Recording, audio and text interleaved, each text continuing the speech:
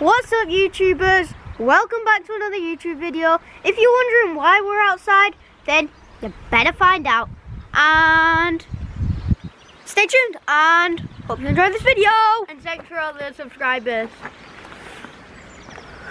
Welcome back, YouTubers. Get back in the video, I'm back. Get back. Right, okay. Back like an Enderman. Welcome back. We apologise. It's been a good few weeks before we posted any videos. That's because I've had a bit of a back injury and unfortunately I've been in physio back to back. We've not had a chance to make any videos. All the projects are having to go on hold for now. We've not been able to work on any of the cars, so everything's in the garage. However, we thought we'd get outside today and we'd do a bit of a video for you guys to keep you updated and along with the journey with us. We've got another first time start for you guys because we've been doing some work around the back of the house trying to make some extra parking so we can park some more cars. Yeah, and then we can buy more cars and sell more cars and buy more cars and sell more cars and then hopefully buy more cars and sell more cars. That's right. And we discovered something that we kind of forgot about because we parked this car up. Let me show you guys.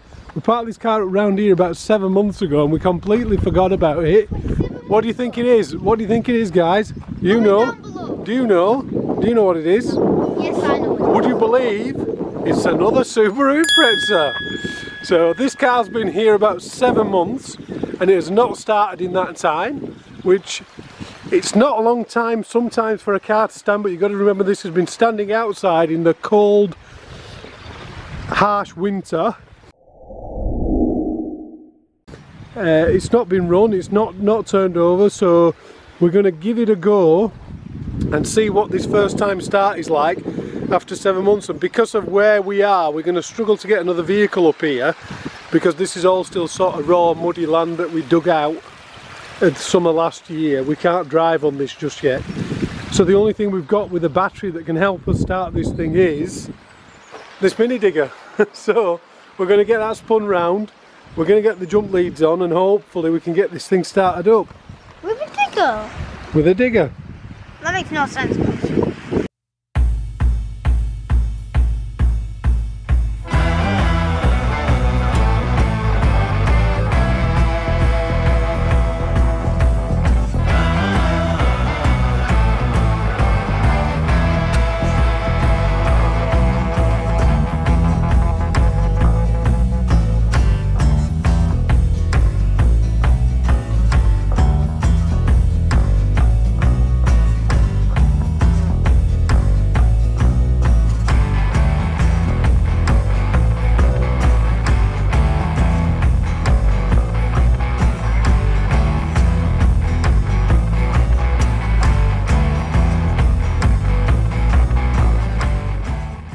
We're going to do the same trick as we did on the version 8 first start video that we did the other week. If you haven't seen that, check it out on our channel.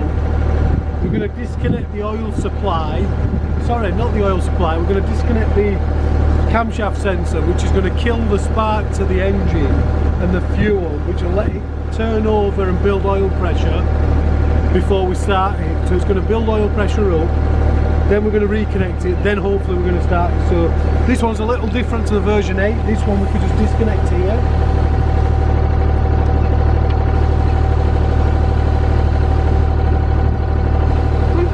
Yeah, yep. Right, spin it over till we've got oil pressure. I mean, sounds like a good plan to me.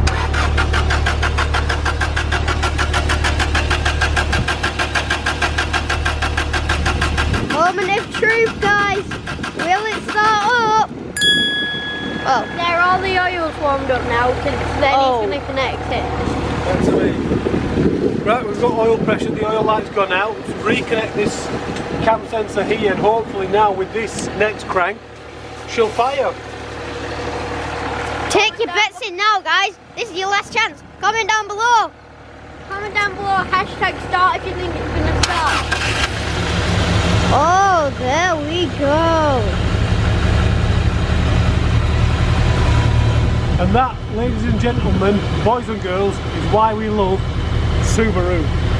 Exactly.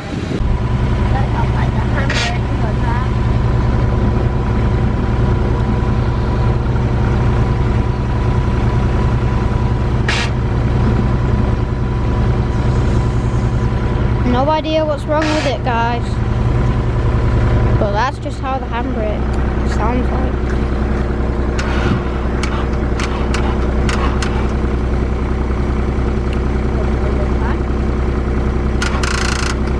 Technical difficulties.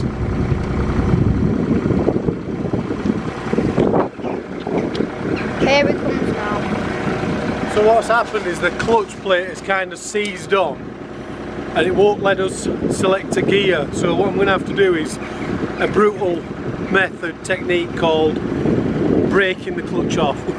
No, not like broken as in snap. Not broken as in snap. So the problem we've got, guys, is because the car's been sat outside in the cold damp weather, there's been like a bit of surface corrosion built up on the flywheel and it has seized the clutch plate up against the flywheel, which means it's not selecting a gear, the clutch is not working. So when I try and select a gear, it's as though the clutch can't be pressed in. Oh, and you've got oily hands, Dad. I know.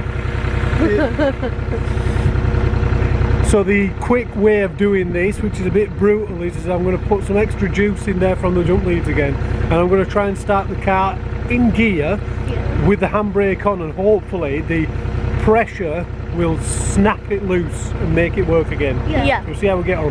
Fingers crossed, guys, that nothing goes wrong on the gear. Fingers crossed. Well, this is a moment of truth. Only break the clutch so it can work again. Not like. Oh. I think that's a good sign, guys. I think you can see like. You're zooming, guys. Yes. It's rolling. And that's what you call a good Subaru. You can fix a Subaru anywhere, Anytime, anyhow. in any place. That's why we like Subaru so much.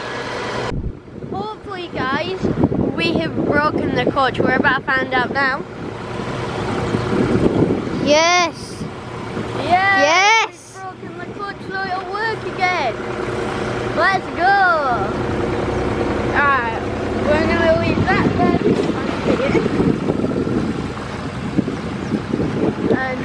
And there you go, guys. You have it. We got it reversed. Thanks for watching, guys. We're going to go and do some digging now. We'll be back soon, hopefully, with some more car stuff. And cool footage. What footage? Cool footage. Cool footage. See you soon.